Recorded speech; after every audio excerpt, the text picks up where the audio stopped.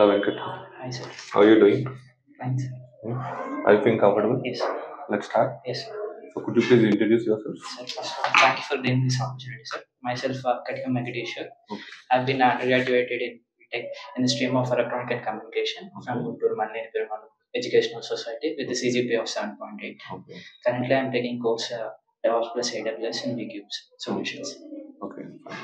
So, how many projects you have done so far? So, for 2 projects, sir. So, what are those and what are the issues you have faced while working on those projects? In the first project, I have been deployed the Tomcat in the 5 instance, sir. Okay. What are the issues you have faced?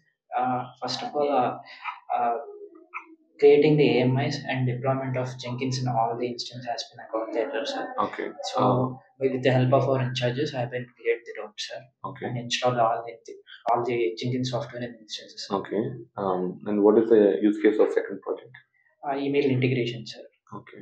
So in that process, I got with the problem of parameter, sir, with the choice parameter during the scripted lines. So I have been resolved that with the help of the languages, sir.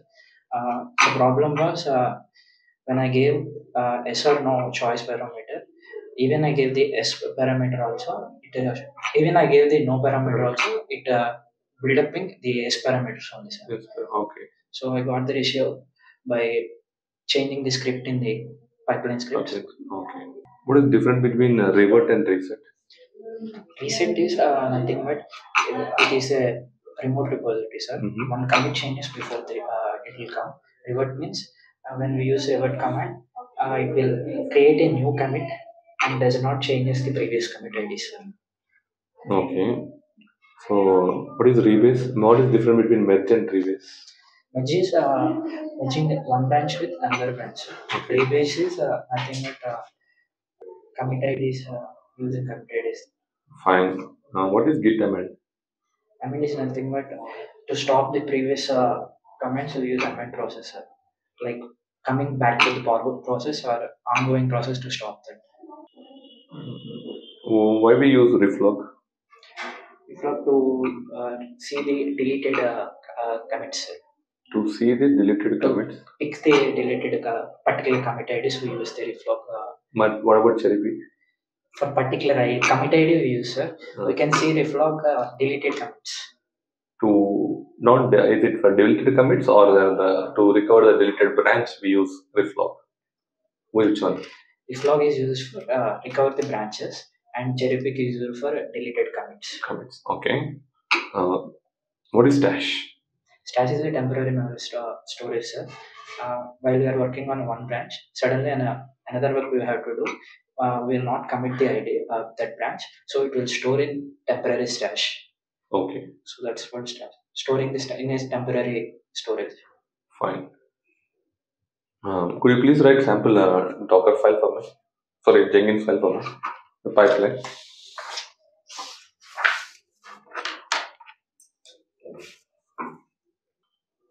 And could you please use when condition in this? When condition. When condition. Fine. Explain the step. So this is the basic syntax. Okay. Pipeline agent. From here, we will take the stages. What are the process we need to do? The first process is cloning the repository or the code which is we want to do. So the second one is Maven validate, which is a source code.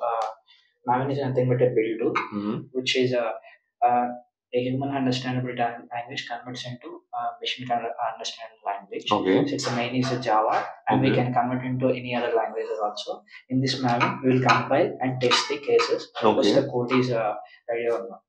Fine. There are a lot of derivatives, right? Sample instructions. Like we have a lot of from, run, copy. Have you heard about this? Okay, fine. What you know about Docker basically? What are the concepts?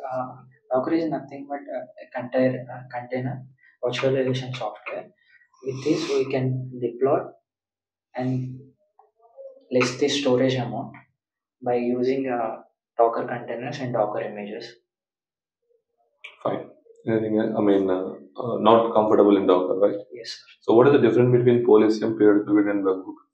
Policium is when the build process is built means it will intimate to us and reply. And periodic build means whether the code is built or not at that time or particular date we have been set, it will automatically updated. Whereas webhook means whether the code is built or not, it automatically updated. Webhook, whatever is in webhook, whether it built or not, it will automatically update. Seriously? Build or not automatically update or spontaneous? Spontaneous.